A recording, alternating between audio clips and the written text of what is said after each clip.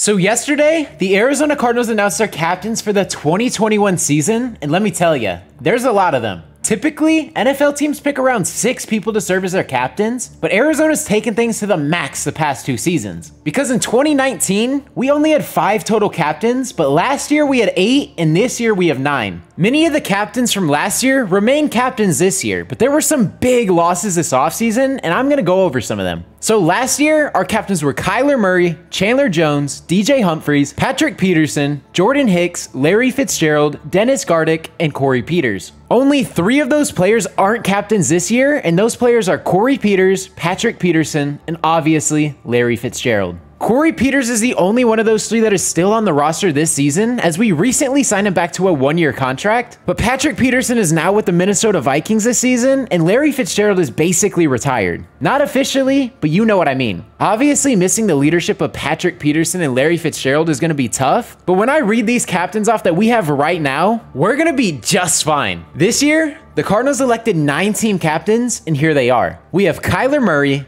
DJ Humphries, Rodney Hudson, Deandre Hopkins, Budda Baker, Jordan Hicks, JJ Watt, Chandler Jones, and last but not least, Dennis Gardeck. When you look at it, none of these are really surprising, and it goes to show that we have a ton of leaders on this team. 5 of these players were captains last year, and rightfully so. They got reelected, and those players are Kyler Murray, Chandler Jones, DJ Humphries, Jordan Hicks, and Dennis Gardeck. And I've seen a lot of comments about how Jordan Hicks should not be a captain on this team, but the fact that he was told he doesn't have a chance to start this year, he still put his head down, continued to work, and now he's the captain on this team. Obviously, he's doing something right, and it just shows how respected he is within the team and the coaching staff. I really like our captains this year, but one thing that just looks super weird to me is not seeing Larry Fitzgerald on that list. I know we mentioned it earlier, but I guess it just really hasn't hit me until now. This is the first time since 2004 that Larry Fitzgerald will not be on a Cardinals roster for week 1. And I'm not gonna lie,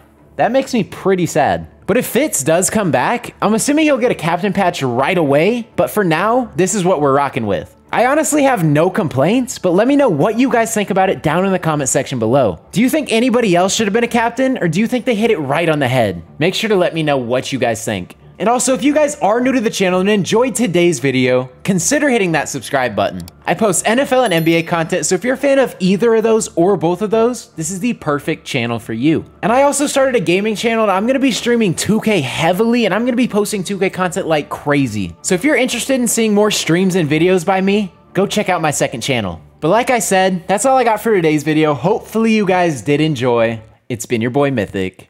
Peace out.